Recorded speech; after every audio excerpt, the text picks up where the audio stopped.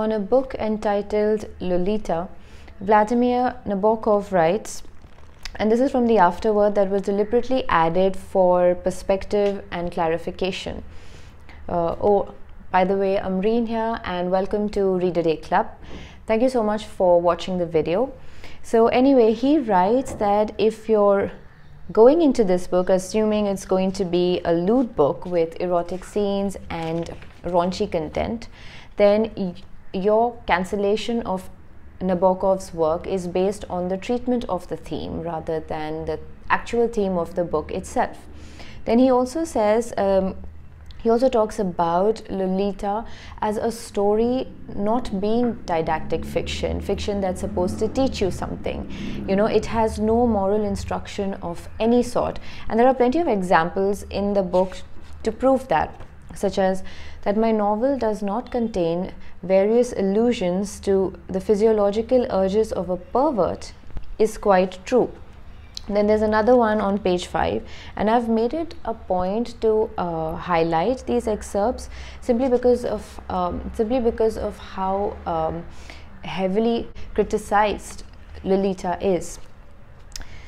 There lurks a general lesson: the wayward child, the egotistic mother, the panting maniac.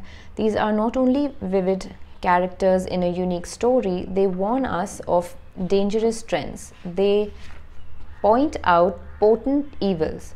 Lolita should make all of us, parents, social workers, educators, apply ourselves with still greater vigilance and vision to the task of bringing up a better generation in a safer world.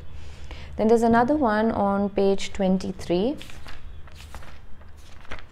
My humiliating, sordid, taciturn love life. It's a story of a grown-up man, Humbert, and when I say grown-up, I mean in terms of the physical body, who falls in love with and establishes a relationship, sexual relationship with a 12-year-old girl called Lolita. Now, why that happens and how that happens are not in any way irrelevant, of course. And if you haven't read the book, then I'm going to leave that to your imagination. But if you've read the book, then you can understand that the whole purpose of the author's novel here is aesthetic bliss. Allow me to elaborate on that. In his essay titled Good Readers and Good Writers, Nabokov says that beginning any book with a preconceived notion means you've already traveled a great deal of distance away from that book. He uses the words ready-made generalization.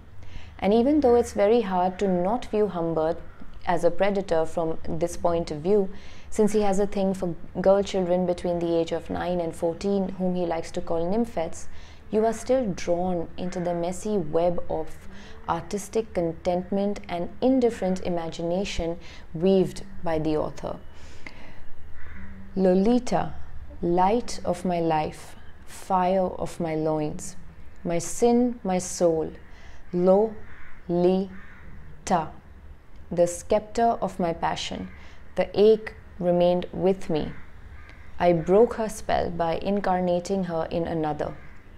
These are words of confession and the very behavior reported by Humbert himself, an ill-fated madman who is still foolishly, shamelessly, and fiercely in love with his deceased childhood sweetheart, Annabelle. The 25 years I had lived since then tapered to a palpitating point and vanished. If you interpret Humbert or even Lolita through a personal lens, you're missing the whole point. In his essay, Good Readers and Good Writers, Nabokov urges you to develop an artistic imagination. He guides you to perceive Humbert's and Lolita's characters as just another disguise of literature that's only doing its work of enchantment. So it would be wise to read the book with your spine rather than through your emotions, moral sense, or even logical thinking. Young Lolita's seduction itself is a huge part of that impersonal imagination Nabokov talks about in his essay. In everything from her flirtatious body language, rebellious nature, and blunt, unfiltered use of words, Lolita evokes both delight and sadness. If you identify yourself with a character like that, once again you lose the whole point of the novel. because objectively speaking, Lolita and her actions and appeal have no meaning. It's all a part of the bigger picture, which is aesthetic bliss. The art of writing is a very futile business if it does not imply, first of all, the art of seeing the world as the potentiality of fiction. Nabokov writes, "The unabashed storytelling of Lolita, although I don't think unabashed is the right word to use here, nevertheless, this shameless confession/account of Humbert's life, the two very long road trips they take together, staying at motels, driving from one city to another, is unsettling, no doubt, in terms of the dark, disturbing element that lurks behind everything all the time. But it's also slightly whimsical because of how tormented Humbert feels most of the time when it comes to thinking about Lolita's mortality. The fact that she is inevitably going to grow up and cease to be a nymphette. And he's always also suspicious about her loyalty towards him." At the back of the book, there are these words written, "There's no funnier monster in modern literature than poor doomed Humbert.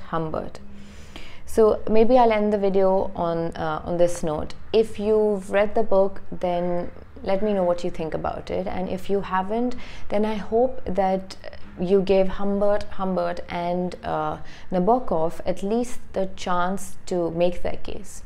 Anyway, thank you so much for watching the video.